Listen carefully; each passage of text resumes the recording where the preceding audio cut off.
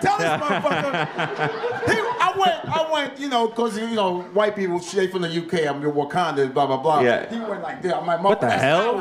What the hell? That's stealing black people's shit. That's a crime. You can't do that. Yeah.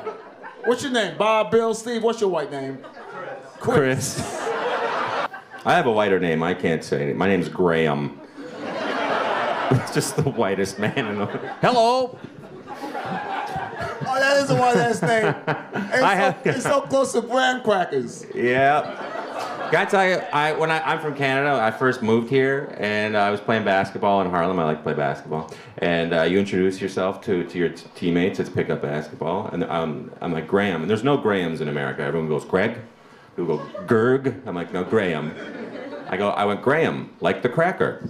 And I didn't know that in America had a different meaning than in Canada. It's like, oh, wait, if you Google it, Chris, woo, rough. Very dark, very dark.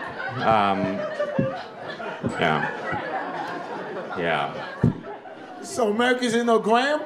There's no Grahams in America. There's only the last name Graham. I live near Graham Avenue in Brooklyn, and I'll go into a coffee shop, and they'll go, what's your name? And I'll go, Graham. And then they'll go, Gerg? And I'm like, that used to be a black neighborhood. Yeah, well.